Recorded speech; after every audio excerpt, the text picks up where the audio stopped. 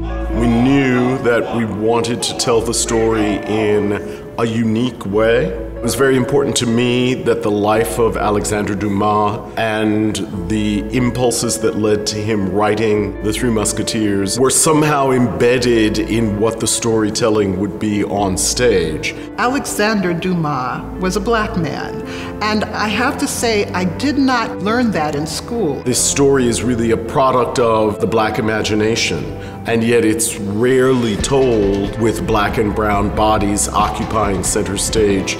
Ever since I was a little girl, I've loved The Three Musketeers. What I want to show in my interpretation is the camaraderie of the Musketeers, but I also want to talk about the women. They always seem to be, you have to read between the lines. And so I wanted to really take a look at what their stories really are. This version of The Three Musketeers aims to celebrate adventure, honor, loyalty, reputation.